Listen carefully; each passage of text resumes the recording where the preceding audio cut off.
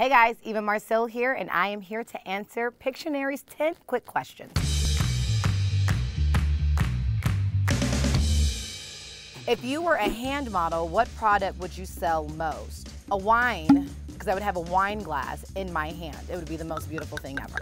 Did you practice your autograph when you were a kid? Absolutely. I practiced my mom's most of all so that I could ditch, professionally. When you're bored, what's your go-to doodle? A sun or a sunflower. It makes me happy. Do people draw any conclusions about you that you'd like to confirm or deny? No. I don't know what they draw. What's the last thing you signed? A contract. What's the hardest thing to draw? A conclusion to life. It's the most difficult thing ever. What are you drawn to right now? I'm a big fan of Kendrick Lamar's new album, Mr. Moreau. I'm very drawn to that.